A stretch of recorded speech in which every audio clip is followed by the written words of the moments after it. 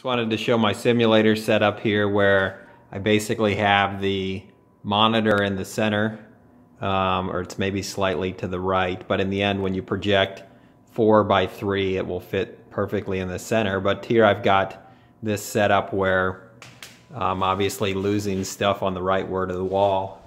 I've got a computer monitor here so I can use to line up my putting, but just to show you how this projector works, where you can just use the menu and there's a image shift,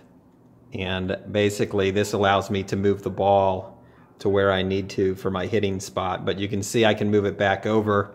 which I do for FSX and for TGC, because you'll end up running those in the 4x3 aspect ratio, and then you can actually get it to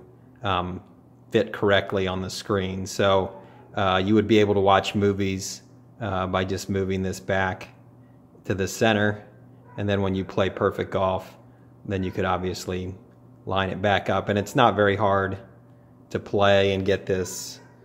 back to where you want it, move the ball back to where you want it.